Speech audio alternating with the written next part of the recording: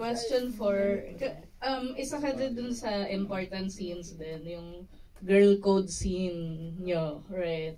So ang tanong ko, syempre sa'yo bro code, ano yung girl code yung dalawa? Ikaw, ano yung bro code mo? Yung personal bro code, personal girl codes. Yeah.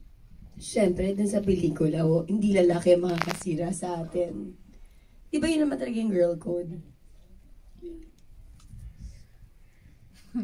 Ganun din naman sa amin. Bros before hoes. Bros before hoes, di ba? Diba?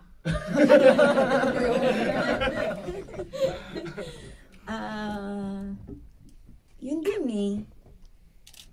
Yun talaga eh. Yun naman talaga yung ultimate rule eh, diba? Parang, hindi dapat lalaki yung makasira. May ganun yung mga babae na ma-pride. Sa pelikula kasi may, di ba, may character, may parang na-introduce yung the fact na may person kahit anong gawin mo, hindi ka talaga magugustuhan. I mean, whether sa friendship or otherwise. So, may experience na ba kayo na gano'n, na parang gusto niyo maging friend yung tao, tapos sobrang asshole or bitch sa inyo. Oo naman. May mga bagay na hindi mo talaga mag-please lahat ng tao, and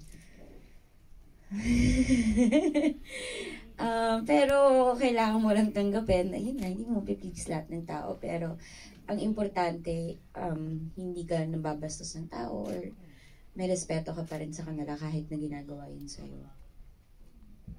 Last question, yung nasa trailer din kasi, di ba, nag-umpisa yung friendship nila kasi nga, di ba, parang napaaway kasi yung isa may umaway na pagbintangan. So, napaaway na ba kayo dahil sa friends nyo?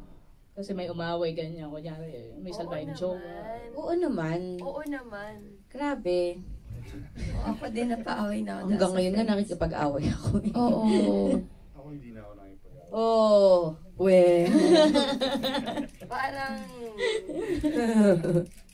Hindi, siyempre pag kaibigan mo, gagawin mo lahat, di ba? Para sa kaibigan mo.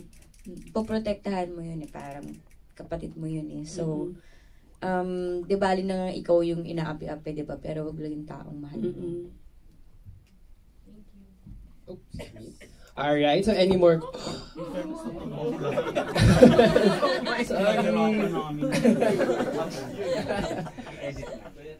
Alright, so any more... Ayun, sa kabila.